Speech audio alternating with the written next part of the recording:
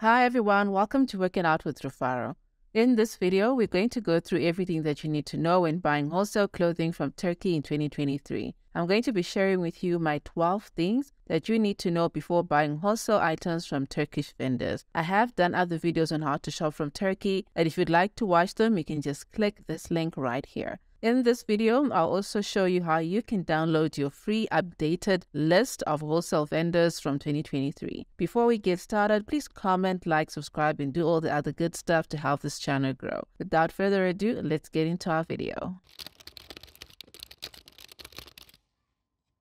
The first thing that you need to know is that Turkey is home to some of the best luxury brands such as Louis Vuitton, Prada, Versace, Chanel, Gucci, and Balenciaga. You can find both original and fake branded clothing, shoes, handbags, perfumes, and many other fashion accessories. The Turkish economy is heavily dependent on the fashion industry, and the country is fast becoming a solid alternative to China for small foreign business owners who want to source wholesale clothing for reselling in their home countries. Turkish clothing may be more expensive than China, but the quality of the product is what keeps drawing business owners to the country. Turkey is said to be the third largest exporter of counterfeit products to the EU after China and Hong Kong. It's becoming cheaper to buy fake designer products from Turkey simply because the value of the local currency has been weakening for some time now. You can buy anything from fake designer shoes, clothing, and handbags to perfumes and jewelry. There are many markets such as the Grand Bazaar and Spice Bazaar where you can find fake designer products, and I've listed down some of them in the vendor list, which I'm going to share with you. The interesting thing about some of these markets is that you might actually bump into a few original pieces that would have been seized by customs or auctioned when people failed to pay. You can also be able to buy these things at a very low cost and then resell them for 3 times the amount. When you visit any wholesale Turkish website or store, you'll find that clothing items are sold in what are called series, and these differ depending on the design, type of product you want to buy. A series is a Turkish wholesale approach to bulk buying. This is typically what a series will look like. Wholesale dresses can be sold in what are called 3 series or 5 series, which will be one color and one design but different sizes. So for example, if it's a 5 series, you'll have 5 different designs, one color, one design, and it could be a small, medium, large, XL, and XXL. And if it's a 3 series, you'll get 3 sizes, one color, one design, and it'll be a small, medium, and large. It is difficult to buy one color, one design, and one size only single purchases, as vendors and suppliers focus on bulk purchases. If you cannot afford to buy in bulk, then you can consider group buying and purchase as a group of people. Once you purchase your products, you can then share the items. Due to the fact that Turkish clothes are more expensive, most prefer to buy a series as a group to minimize costs. Group buying, however, requires trust, so you need to choose your partners wisely. Turkey has been experiencing tough economic times in the past decade. This has affected the value of their local currency, which is called the Turkish lira. In 2022, inflation is estimated to have risen to as high as 85%, forcing store owners to mostly sell their products in US dollars. This is the reason why some Turkey-based shoppers, home country-based runners, and vendors price their products in US dollars. As long as your currency is as strong as the United States dollar, shopping from Turkey will be cheaper for you. As far as payments are concerned, you will really have no choice but to work with the payment method that your supplier would have given you. If you visit local markets and stores, you'll find that very few accept electronic payments. Most prefer cash transactions, so you'll have to go to a local ATM to withdraw money. Even if you are sending your personal shopper or runner to purchase the goods on your behalf, you will find that they too will at times be forced to withdraw cash. Some taxis and bazaars accept both credit cards and debit cards, but it's better to always have cash as opposed to trying to look for it when you need it. Cash transactions will also grant you small discounts, which in my opinion is always appreciated. You can also find some exchange rate services within some of the market areas, such as the Grand Bazaar in Istanbul. In Turkey, you're expected to bargain before you enter a taxi or buy something at the market. When shopping for clothing items, the price can literally be cut in half if you say you're not interested and are walking away. If you travel there and try to buy in United States dollars, the chances of them trying to take advantage of you because your foreign currency is very high. They can spot tourists from a mile away, so you need to do your best to always negotiate so that you get the best price no matter what currency you're paying in. When you're buying from outside of Turkey, it is extremely difficult to buy straight from a supplier or store owner because there are many middlemen and gatekeepers. In most cases, you are forced to use agents, helpers, buyers, personal shoppers, and runners who have already built connections with local suppliers and understand the market better, and also know how to manage all the different payment issues you might face.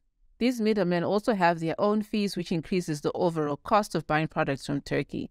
And those who have access to the list of shops and contact details are reluctant to share because of the time and effort it took them to build these connections.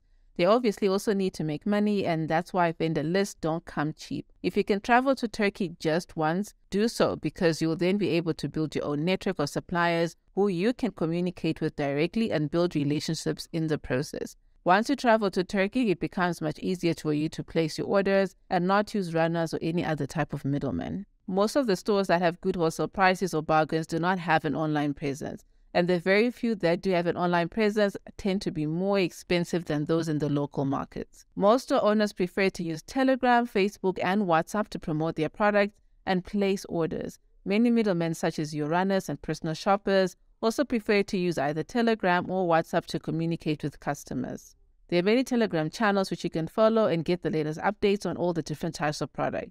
Some are now posting their videos on TikTok, and very few have YouTube channels. But this is always appreciated if you can actually be able to see the video of a product as opposed to just an image.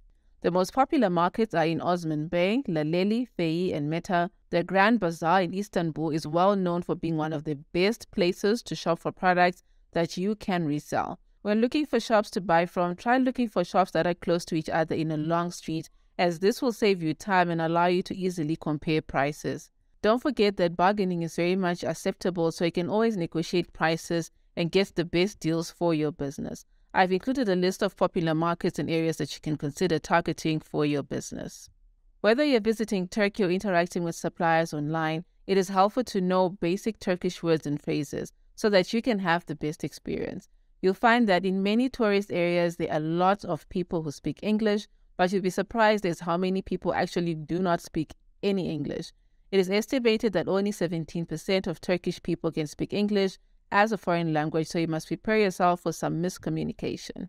What I do like about interacting with some of these Turkish suppliers is that some of them actually have dedicated support professionals who speak English, so you may not need to worry about any language barriers if your supplier has all the resources that they need to be able to provide good customer support. So a quick rundown of some of the things that you need to know if you're thinking of traveling to Turkey are: book your flights at least 3 months in advance, and always book your local flights before arriving in the country, as they fill up quickly. Be careful of the guys who offer you tea when window shopping, because they tend to demand that you buy something from them before you leave their shop. Also consider using storage lockers at the airports to store your things. You can also use websites such as Expedia.com and Skyscanner.net to search or book for flights and places to stay. If you enjoy convenience, then you can always use a travel agent. Go to markets where the shops are close to each other. This will save you time and help you to easily compare prices. Make sure you have cash, as not all markets or suppliers accept debit card or credit cards.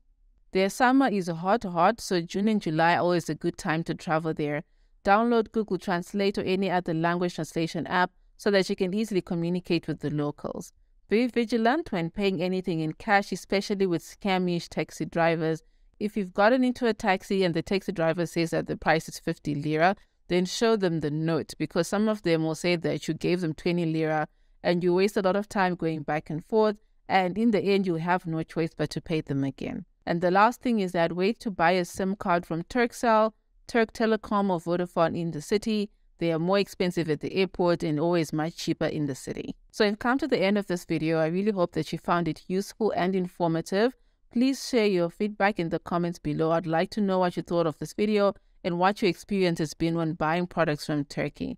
If you'd like to download the updated list of all the vendors that you can try in 2023, just go into this video's description box and you'll be able to download it straight, and you can use it whichever way you want. Don't forget to like, share, and subscribe to the channel if you haven't already done so. And I guess that's it. I'll see you on the next one. Bye.